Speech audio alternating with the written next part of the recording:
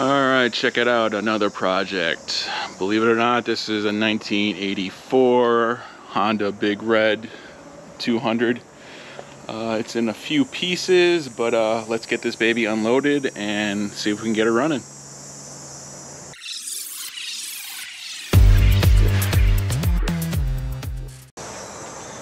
Alright, me and my assistant got her unloaded. So apparently it runs, it just has a starting issue. So the electric start is not working, so the guy kind of took it all apart to get the electric start working.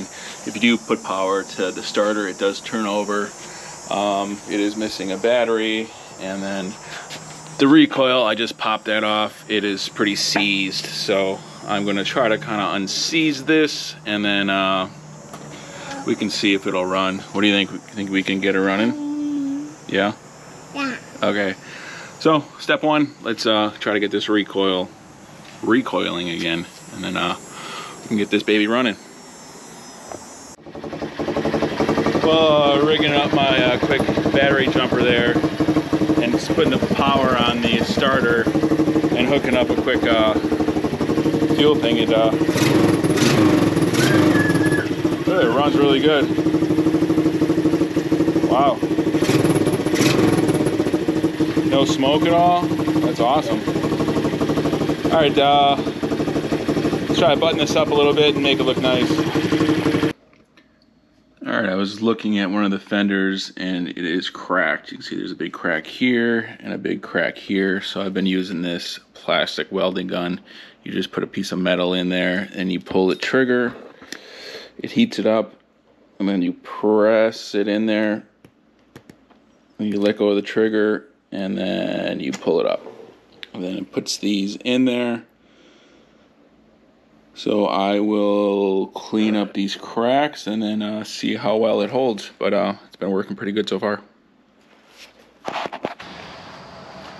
Alright, update on this old Big Red. I ended up getting some new tires for the back.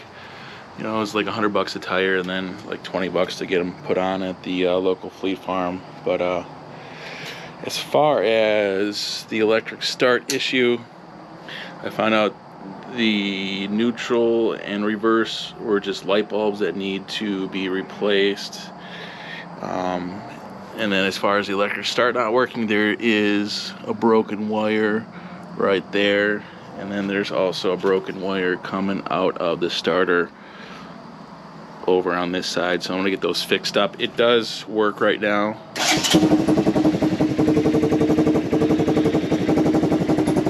And as you can see, it runs really well, so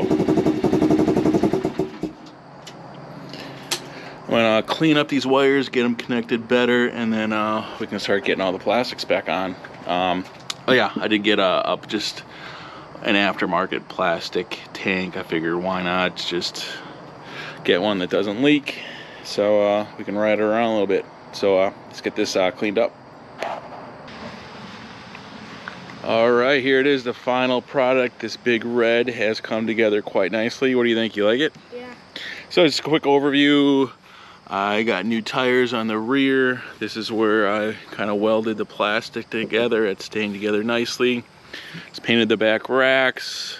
It didn't do anything with the seat. There's that aftermarket gas tank I got with some new graphics. The one thing I don't like is this huge gap right here. So that's one thing I really don't like. I got the brakes working. The light works. The front tire seems to hold air, so I didn't really do much with that. But yeah, it's looking nice. The big thing is the electric start, and I got a hitch on the back right there. But the electric start wasn't working, so it really wasn't starting. But you want to try to see if it'll work here? Yeah. This is basically just a couple frayed wires, it looked like. So neutral light is working, and then electric start. You want to know how to put it in reverse? It's kind of cool. This has reverse, so you just lift that button, and you put it in reverse, and then you shift down.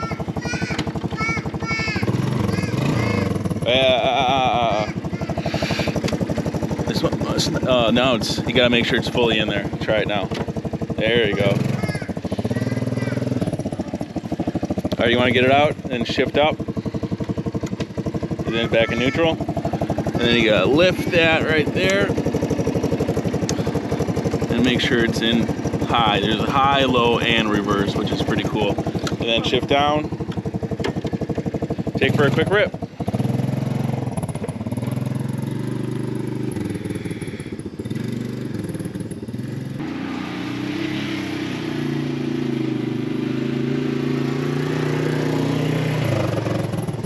All right, looking good.